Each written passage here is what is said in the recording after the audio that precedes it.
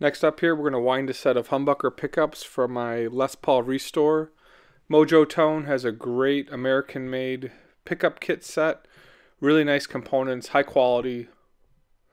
Going to wind this on my pickup winder with 42 gauge plain enamel wire. We're going to start by sanding off some of the coating on the wire here. I've got some 320 grit sandpaper, and I've got my lead wire. And then we're just going to wrap this around with some tweezers. I struggle with this real thin wire, so I use some tweezers to help me wind it around, get it set. And then from there, we're going to go ahead and solder on with a little solder. So now I've got the lead wire soldered on. And you always want to have the lead wires coming off the same side on a humbucker. And I'll show you how to do that here as I get moving. Put a little piece of tape on to ensure strength. And then on my winder, I got a little piece of tape to hold the lead wire.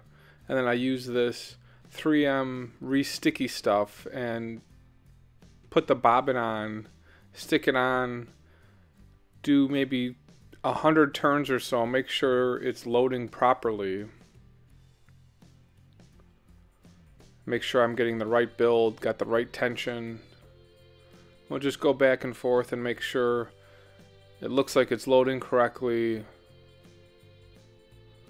And we'll spin this through. Lots of different ways to make a pickup winder. Lots of other videos on YouTube here of guys with the do-it-yourself winders. This was a winder off of eBay that was a hand crank originally, and I've got a sewing machine motor on it now with a foot pedal that I operate with my hand. And so you can see I've got about 1,000 turns on here now, and we're going to just start moving it back and forth, and this is what we call a scatter wound pickup. We're going to go for about 5,000 turns for each bobbin.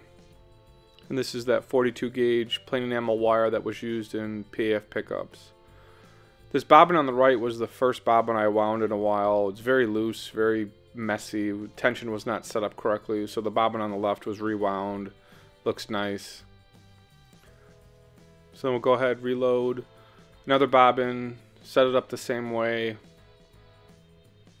scatter wind it, get that lead wire attached.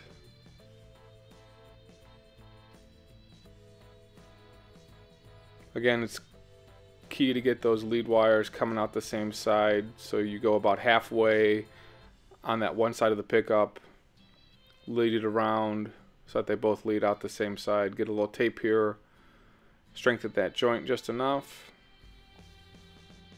I like doing it the long way. So we'll get this on, wrap it around, and then get the tape and wrap the tape around.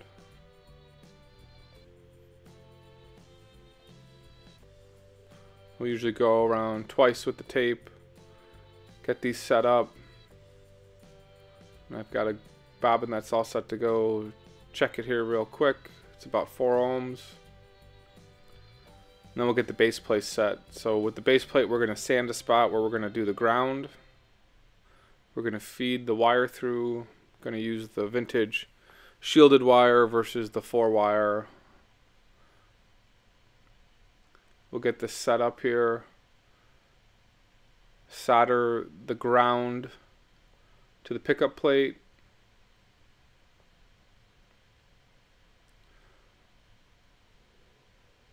Clean up the ends. And then we'll start tossing the lugs in here. And you can see the lugs have 2 sides. And you want to have the flat side facing up out on the pickup. So we'll line these up, tap them down. You can see I've got a board with a hole in it that I'm tapping these through. Gives me some assistance. And so we'll just tap these in after winding this. So we'll begin to load this up.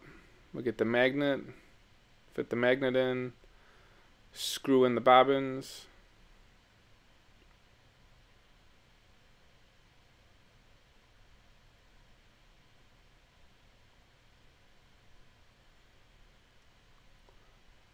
and then we'll load in the lead bobbin lugs with the screws, and we'll just then screw these in by hand. So then we're going to go ahead and solder the lead wires to all of this, and the two outsides get soldered together. The inside from the primary is the hot, and then the other side is the ground.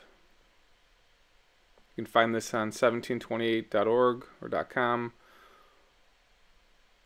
Go ahead, load these on, solder them up, and then we'll take the tape and push these back into the gaps and wrap this all up. And then this is a sound clip of the pickup, guys. Thanks for watching, and we'll see you in the next vid.